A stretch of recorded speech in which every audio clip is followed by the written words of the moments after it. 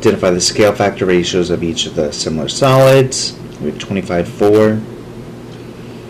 First thing we would look is if we could simplify that. We can't. So the first thing we would do is square root both of them to get this regular scale factor. So we get 5 to 4 would be our scale factor.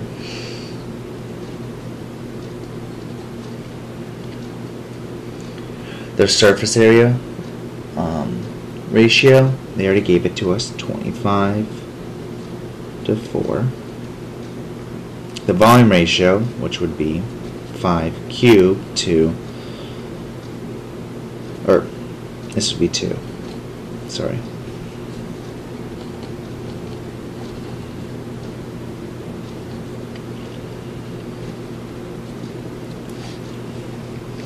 Square root of 4 is 2. Volume ratio would be 5 times 5 with 25, 125. 4 times 4, 16, 16, or 2 times 2 is 4. And then 2 times would be 8. So our volume ratio here would be 8. There you have it.